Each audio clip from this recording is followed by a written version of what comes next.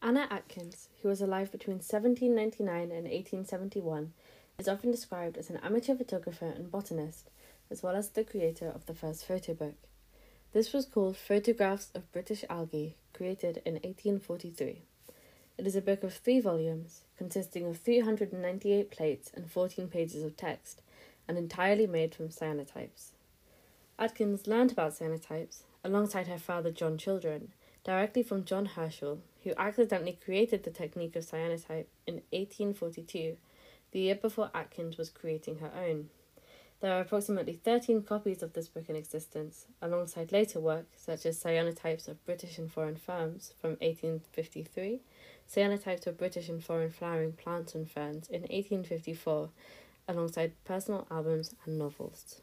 In this video essay, we will explore Atkins' relationship to science and scientific institutions, and the role of that in the reception of her work. As well as this, we will also explore the role of Atkins' cyanotypes in the mediation of plant specimens. We will also look at the role of plant blindness in Atkins' cyanotypes, and how her methods allowed for a new role of plants in their own archiving. As part of my exploration, I visited the Victoria and Albert's Museum's Prints and Drawings Study Room to see some of Atkins' original cyanotypes, as well as other botanical illustrations from the past and present, which you will be seeing throughout this video. Atkins initially created her algae cyanotypes to illustrate the Manual of British Algae, a book written in 1841 by William Harvey. This book comprised of a list of algae with short descriptions and contained no illustration of the algae that it talks about.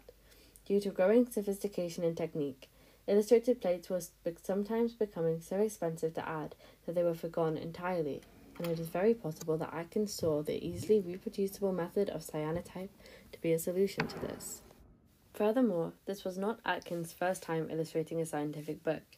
Earlier, she had worked alongside her father to provide 256 hand-drawn illustrations for Jean-Baptiste Lamarck's 1833 work Genera of Shells, of which multiple were used. In a typically Victorian way, her father acted as a medium for her work between the private and public spheres. Participating in scientific circles, Children shared his daughter's intellectual pursuits, allowing Atkins to participate in photographic and scientific communities through him, such as the likes of Talbot and Herschel.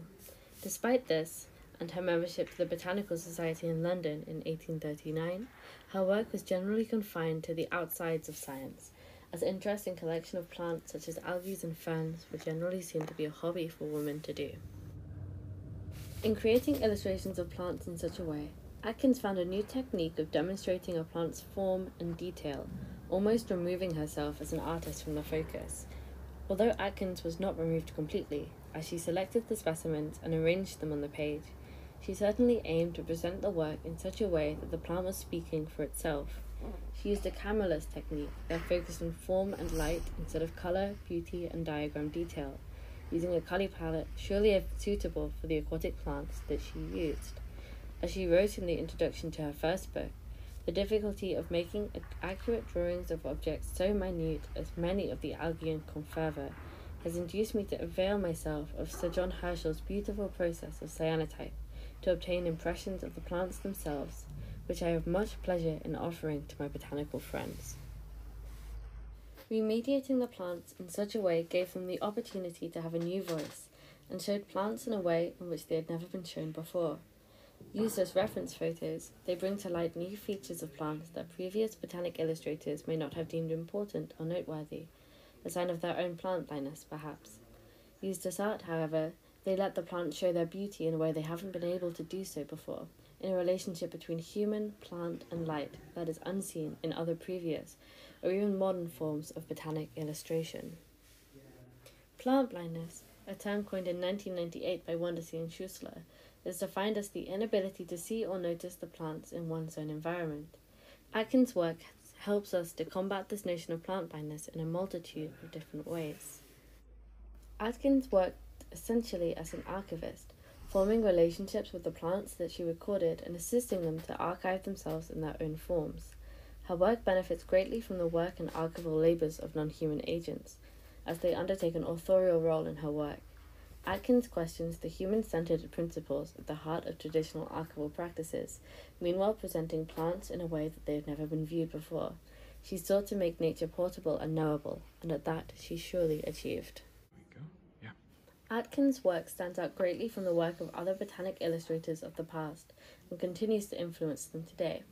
This can be seen in the work of Barbara and Zephyr Baran, photographers who use similar but modern cameraless techniques, that of digital scanning and inkjet printing, to make similarly revealing botanical portraits, which were then used on postage stamps to commemorate the Royal Horticultural Society's bicentenary. As we continue to talk about and photograph plants today, Atkins should remind us what more there is to the plant that we are recording and the other ways in which it can speak. As we battle with plant blindness ourselves, we are now challenged to look at the other ways that we can form a relationship with plants through their mediation, and how this can teach us more about not only plants, but the world as we know it today.